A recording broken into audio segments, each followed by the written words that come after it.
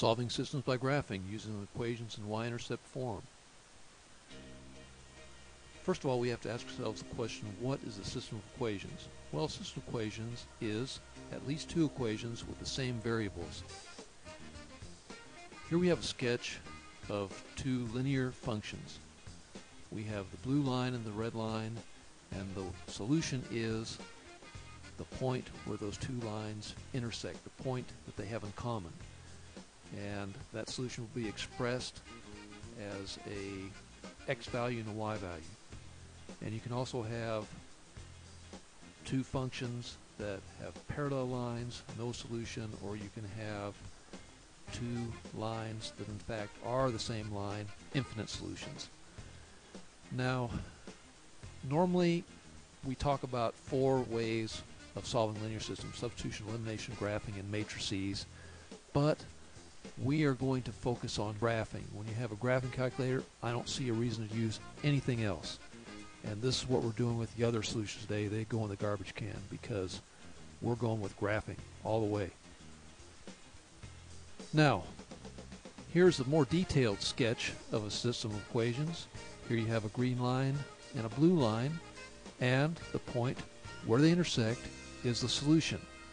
And that solution is x equals -1, y equals -5, or -1 comma -5.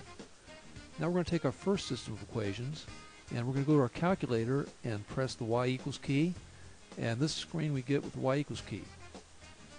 We put in our first equation, y equals 3x minus 2, and then we enter our second function, and you might notice the difference between a negative and a minus sign. It's really important when you enter functions in your graphic calculator where it leads with a negative sign to put that negative sign there first, and it's going to be -6, so it's use the minus sign for -6. Very important distinction. You get an error message or an incorrect solution if you do not properly make that distinction.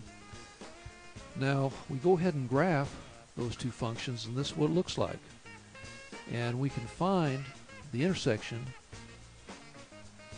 or the solution, but first we're going to go ahead and turn grid on by pressing second, then zoom, which gives us the format menu, and then we highlight grid on and then press graph, and we get our dots. Those dots can help us give us perspective on seeing where the solution is. Now we're going to find the exact solution by pressing second, then the trace key, which gives you the calc menu, then 5, which is intersect, and then enter, enter, enter. So enter 3 times, and we'll see our intersection is x equals -1, y equals -5, and here they are highlighted. Let's go do another system. And again, we press y equals, and we enter our two equations.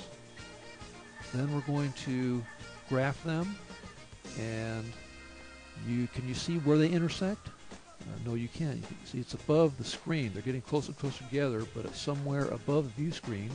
We're going to go ahead and try to solve them anyway. We're going to press second, trace, 5, enter, enter, enter. And we get our intersection of x equals 6.5, y equals 31.5. And what we're going to do now is go to our window view, and we're going to change the y max value to 35 in hopes of seeing the intersection point. And when we press graph from here, we do indeed see the intersection point up in quadrant 1, and we're going to find the solution again by pressing second, trace, 5, enter, enter, enter. Gives us the same solution. Whenever you have the solution, the x value solution, be somewhere between the x min value on your window view and the x max value, it'll give you a solution anyway, even if it's above or below the view screen, so you can't see the intersection point. Now we're going to solve this system. Y equals 1/2 x plus 12, and y equals -x minus 6. And we're going to enter the two functions in our calculator. And notice that we have 1/2 in parentheses. And we're going to go back to standard menu by pressing Zoom, then 6. And this view screen, we see that the two lines, any two lines that have different slopes at some point are going to intersect. And we see that the intersection is to the left of the view screen someplace. We're going to try to find it by pressing second, trace, 5, enter, enter, enter. Well, what is this? We pressed all the buttons, but we get an error message here. Quit. Error, no sign change. Well, what's happened here is the intersection is outside of the domain of the view screen. It's to the left of it. And what happens, the intersection must be between xmin and xmax. So it has to be, in this case, between -10 and +10 in order to not give us an error message. And so what we're going to do is we're going to change this value of -10, and we notice it was to the left of the view screen, so we're going to make it -20, and we graph it, and we see in fact that the intersection is in quadrant 2, and we press second trace 5, enter, enter, enter, and we get x equals -12, y equals 6. So that is our solution. Now, what we'd like you to do at this point is have you stop the video and solve this system by graphing, then start the video again to see how you did.